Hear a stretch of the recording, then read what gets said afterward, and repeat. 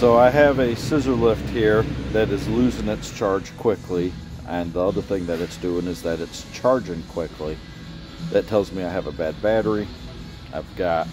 There's no need to disconnect them.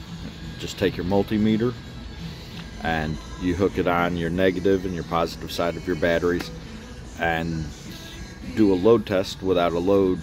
Just use the machine. All I'm doing is I'm steering it to create a deadhead situation, and I don't want to see anything below 4.9. Really below 5, but 4.9 is the stat given for a 6-volt battery. So let's deadhead this. Look at that. It should hold a 15-second load. It is not. I've got 2.6 after what, 5 seconds. We will move these over to another battery now. Alright, just moved it one battery to the right. Dead steering back the other way. Deadheading it. I'm holding 5.8, which that's a healthy battery.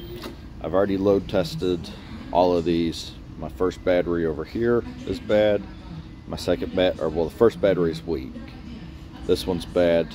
These two over here are testing good, but your batteries are only as good as the weakest link.